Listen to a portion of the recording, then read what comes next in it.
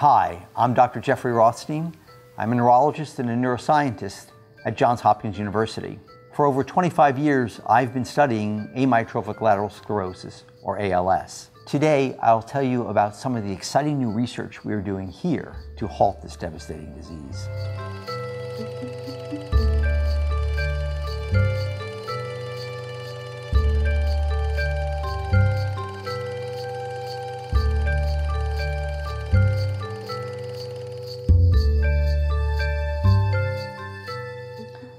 ALS is a uniformly fatal disease.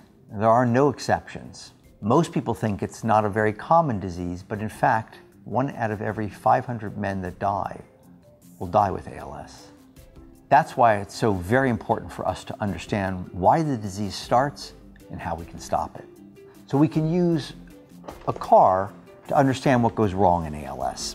In ALS, your muscles don't work. Your muscles are like the tires on this car. But in a car, when the tires don't turn, when your muscles don't contract and move your fingers, the problem can be a flat tire.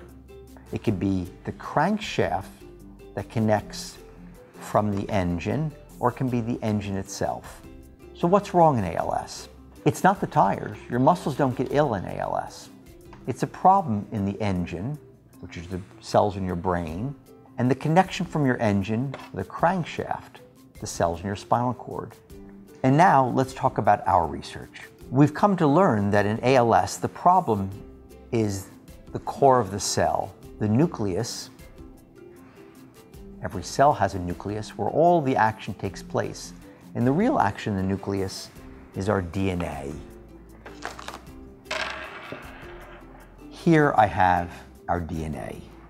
DNA codes for or makes proteins. Makes you. So one of the things that we've discovered is that there's a problem with this DNA, the pearls on the string. We've learned that the string in ALS is very long. Lots and lots and lots of extra string. And that's a problem for making you. Normally what happens is that special proteins come in to bring all of these pearls together. In ALS, the string gets in the way. Let me show you how. That long string is very sticky. Let's use duct tape as an example.